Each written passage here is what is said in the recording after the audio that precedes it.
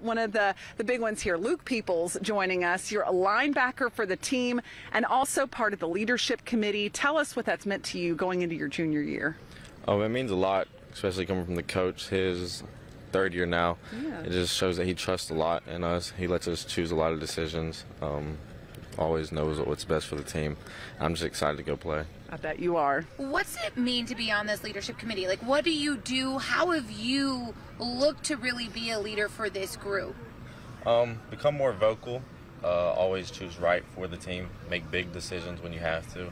Coach always comes to us whenever like a problem on the team comes up, or whenever he just needs help deciding something. He always comes to us. So. You guys are coming off of a 5-5 season. You're building on some successes. Coach told us that he's always challenging you guys not to look behind, but to use those experiences. What did you learn, and what are you carrying forward from last season? We have a lot of motivation because we came up short. We had a good season, but like Coach said, don't look in the past. It's in the past. Always continue, look in the future. So we're just building up a lot on that.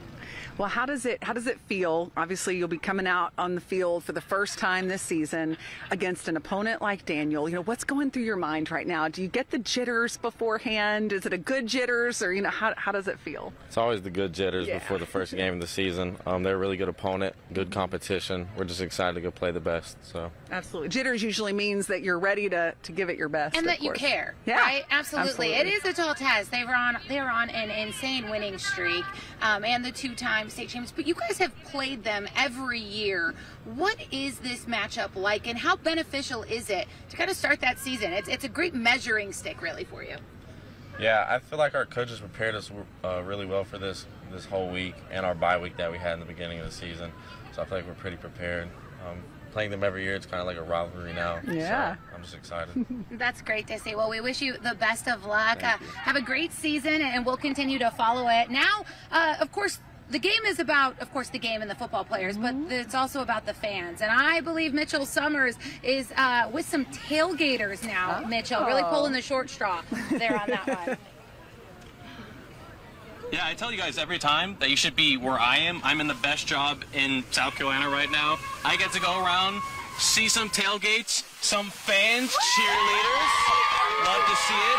But of course, the big thing we're doing today is I need to find the best foods, the best tailgates. So come on in, see what Easley has to offer. You see all sorts of vegetables, fruits. We have sliders, more on those in a second. We have popcorn chicken, all sorts of chips, cookies, brownies. Thank you very much. Now, speaking of those sliders, I have with me Angie, the heart and soul and the brains behind this operation with these sliders. So describe this thing to me.